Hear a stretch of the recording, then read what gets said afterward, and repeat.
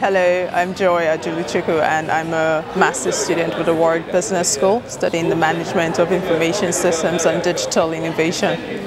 I'm here personally because I'm generally interested in startups and the startup ecosystem. I think this is the best way to get an insight into not just the possibilities and the community and opportunities provided by Warwick, but it gives me an insight into the West Midlands network and the people doing things around here, and just the mindset and the thought process behind some of what's happening.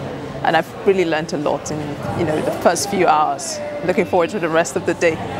So I think generally when you're looking at startups, it seems like a lonely and isolating journey. It's confusing because you're navigating new areas, and for me the university provides an environment, a community, tools, resources, and just the right environment, the structure, and of course funding or access to funding that just makes the journey a little bit easier. It's not generally easier all the way, but I think if anyone's looking at entrepreneurship, looking at startup, I think Warwick has like the best support system right now, so you should be considering Warwick top before any other place.